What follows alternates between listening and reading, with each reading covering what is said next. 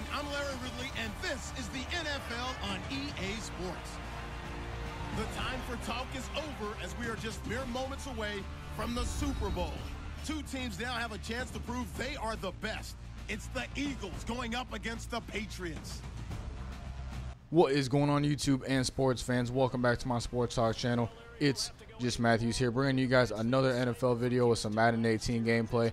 In this video, we're going to be previewing Super Bowl 52 between the Philadelphia Eagles and the New England Patriots. Now, just like I did in my last NFL video, I'm going to go ahead and bring y'all some keys to both the Eagles and the Patriots to kind of give y'all a little heads up of what y'all can expect, as well as a little heads up of who might be lifting up the Lombardi Trophy this year. Now, I know most of the young fans may not recall this, but this is actually a rematch of Super Bowl XXXIX, in which the Patriots ended up claiming their third Super Bowl title over the Eagles back in 2004. Now, I have to admit myself that I don't even really remember too much from that Super Bowl.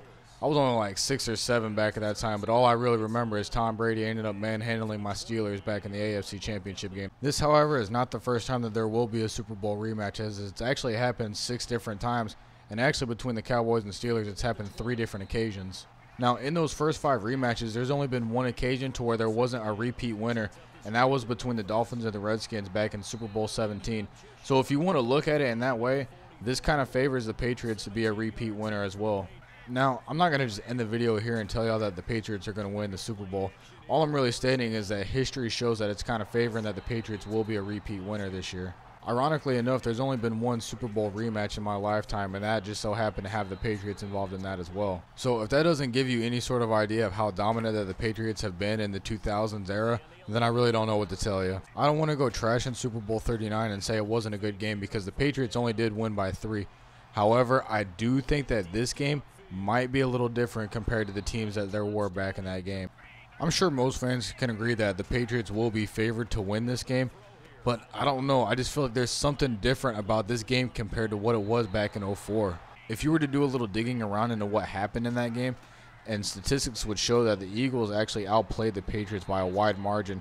The biggest stat, though, was that the Patriots had 3 interceptions off the Eagles, and the Eagles had none off the Patriots. I'm not saying that the Eagles' offense is going to be too much for their defense, but with how they destroyed Minnesota in the championship game, it will be a tough challenge for the Patriots' defense. I will say, though, that if they allow Nick Foles to throw for over 350 yards again and have 5 receivers go for over 50 receiving yards, there's no way that the Patriots are going to be able to win this game. But then you got to look at it like, if the Patriots have a deficit at all during this game, do you really think it's going to affect Tom Brady for wanting to go for another comeback in his career? I mean, at this point, you can't even get excited if your team's up by 3 scores, because you know Tom Brady's willing to pull something out.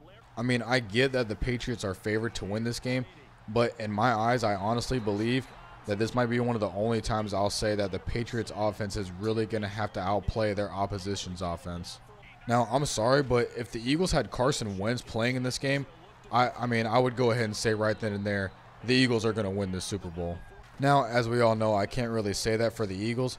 However, this does give some playoff experience as well as some Super Bowl experience for their quarterback they have now in Nick Foles. I know in my last video when I talked about the Vikings and the Eagles, I said that whoever was going to win this game, it was all going to depend on which quarterback actually showed up the most to play. In that situation, though, we were talking about Case Keenum and Nick Foles. We weren't talking Tom Brady and Nick Foles, so I can't really use that in this episode because Tom Brady has more starts in the Super Bowl than Nick Foles does in his playoff career. I will say, though, so far that in the playoffs, Nick Foles has actually really surprised me with how he's played.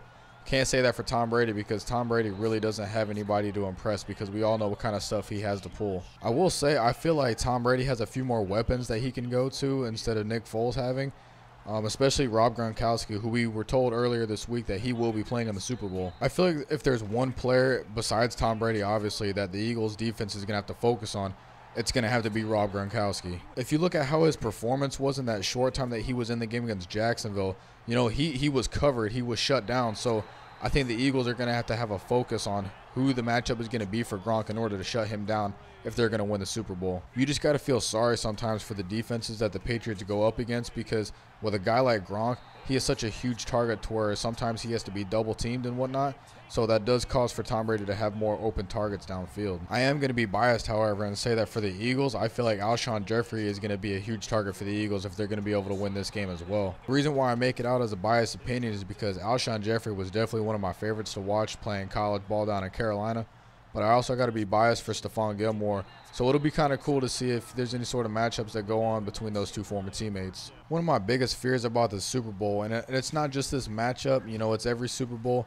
I just don't want to see a Seahawks and Broncos matchup all over again where, you know, one team just completely blows out another team. I mean, in recent years, especially what happened last year with that crazy comeback from New England, you know, the games have been pretty close, so it's just something that always fears me inside. Now comes the moment of truth to where I give y'all my honest yet sort of biased opinion of who I think might win the Super Bowl this year. Now, in my opinion, when it comes to these two teams in this matchup, this is definitely the hardest Super Bowl I have had to pick a team to win. Now, the Patriots currently hold 5 Super Bowl titles. If they win this one, then they'll tie my Steelers for the most in history with 6. But my Steelers are also in Pittsburgh and, you know, Western PA and Philadelphia's Eastern PA. I'm going to go ahead and go back to when I talked about my bias statement with Alshon Jeffrey. And since, you know, when he was in college, compared to Stephon Gilmore, I liked the offensive side of the ball more. So I'm going to go ahead and say that my team to win the Super Bowl this year is going to be Alshon Jeffrey and the Philadelphia Eagles. I'm not saying that I have anything against Stephon Gilmore. All I'm saying is that, you know, I am going to be biased, and I do want the Eagles to win the Super Bowl this year. Let me know what y'all think about my pick, and go ahead and comment your team down below of who y'all think might be winning Super Bowl 52 this year. If y'all can go ahead and do me a solid, guys, I would very much appreciate y'all giving me a thumbs up for this video, as well as going down to that red subscription button and go ahead and give me a 1-up on the subs as well. Hope everybody enjoys the Super Bowl this weekend, but more importantly, hope everybody stays safe. And until then, hey, it's just Matthews, guys.